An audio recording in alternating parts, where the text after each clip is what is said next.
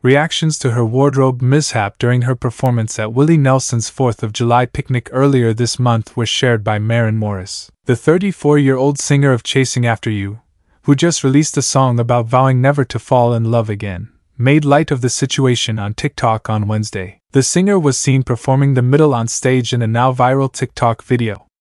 She was wearing a denim skirt with a bold thigh-high split on the left side, and she was occasionally revealing her underwear to the audience. Morris swiftly recorded a selfie video inside a car and uploaded her own reel in response to the footage. Cardi B and Megan Thee Stallion's song, WAP, was playing in the background when she added the text, "Hey guys, did anything weird happen today? I guess I'll frame the skirt," Maren joked to her fans in the post that went with the little video. Anyways, stream Intermission May 2nd, which appeared towards the bottom of the video, alluded to her upcoming 5-song project called Intermission. She moved her head away slightly at the very end. She also answered a fan who commented, "Only appropriate response," right away in the comment area. "Like I've given birth," Morris continued. "I'm no longer embarrassed by anything." The celebrity and her ex-husband Ryan Hurd had their son, Hayes, 4, in March 2020. Morris's answer to the wardrobe malfunction was praised by other social media users. One person wrote, "The skirt was a slay. This response is a slay. Maren is always a slay," another fan said. "The queen is unbothered." And another said, "I love you even more for this, you absolute legend." During the 4th of July performance, the mother of one not only wore the denim skirt but also a black crop top. She added a bold pair of earrings and a large bracelet to her left wrist to complete the ensemble. Maren has been busy getting ready for the publication of her latest 5-track EP, Intermission, which is scheduled to be released on August 2nd of next month. Cut, a song featuring Julia Michaels, is one of the ones that was released on June 21st of last month. Songs from her previous album, Humble Quest, which was released in 2022, including Circles Around This Town. Morris gushed that accepting the 2024 Billboard Visionary Award was an honor, but that he doesn't really consider myself a visionary.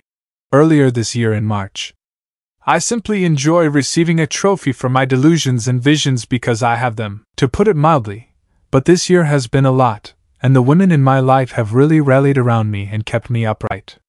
To put it plainly, this is my favorite thing about women, and without them, I could not have made it through the previous year of my life." Maren married fellow vocalist Ryan Hurd in 2018. However, in October 2023, she filed for divorce. After a settlement was reached, their divorce was completed in January. In an interview with Billboard at the time, she also talked candidly about finding inner peace and joy. "I wish I didn't have to struggle with it as much. Not that I'm very proud of myself, but sometimes I wish I could simply stick my head in the sand and enjoy my privilege, but I don't want to do that. I wish I didn't have such a pounding heartbeat for the suffering of the world. That's not how I want to live." However, she continued, "I believe I'm letting go of having everyone around me put their feet to the fire. I can only put my attention on myself and surround myself with like-minded individuals. I want this year to be about my own happiness, becoming a better human, mother, boss, writer, and all the things." Maren went on. Morris came out as bisexual last month in June, 6 months after her and Hurd's divorce was finalized. After a concert in Phoenix, Arizona, she immediately went to her regular Instagram page and said, "Phoenix, Arizona, happy to be the B and LGBTQ+, happy Pride. I hope I never fall in love," which Maren released on July 12th, was inspired by something, and she talked about it. Having recently gone through a major breakup, it's pretty self-explanatory from the title. She said in a video that was posted to Instagram, "I just want to lean into the situationship of it all and not want to go down that path again."